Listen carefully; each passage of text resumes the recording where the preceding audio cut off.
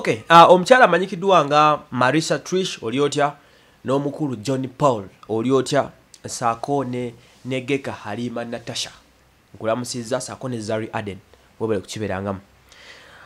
Katugende ku muvubuka ono gwe bakamala okutwala wali ebutabika nga ye mukulu Katsi embeera yamwononekera ebintu byamutabukako ali mu rehab.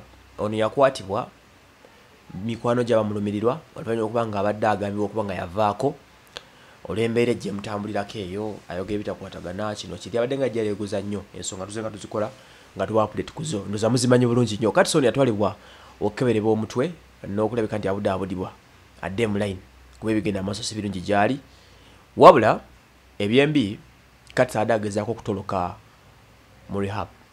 Kati Sonia alabiddwako ku tanka waggulu. Some of the pics in those weekly fans take ayo mpola kutanka waggulu nga ali eyo bamugamba agamba sijja kuka kawansi sijja kuka nga bwalekana bwayita abantu mu nnyambe n'afuka mu nnyambe nga bwanyonyola nga bwagamba nti bwakoye ekifo ekyebutabika yagala kutambula kudda waka.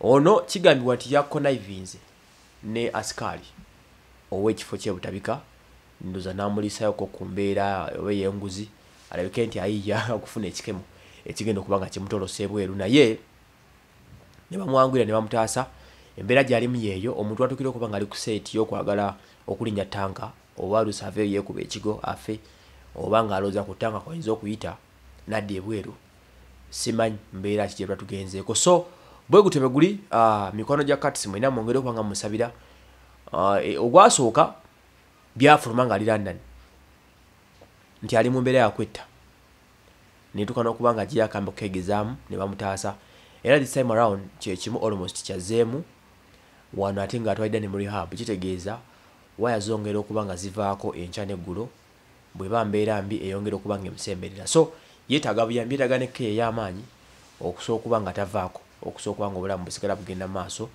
n'okusigala ng'aweereza eggwanga. Y'omu ku ba celebrated MCs ensi beeyagala ennyo abasobodde okwekubako kye beekolera ddala mu bizinesi ya TV industry ye mukulu Kati Katamba. So ebiro byebyo ali butabika naye mbu yabadde ageza okuba nga yetta n'okuba nga ageza kwagala otoloka era yalabiddwa n'akavidiyo n'akalabyeko ng'ali ku tanka waggulu aleekanda mu nnyambe zenkoye wano njagala kuvaawo bw'atyo omukulu Kati bwe yabadde alajana.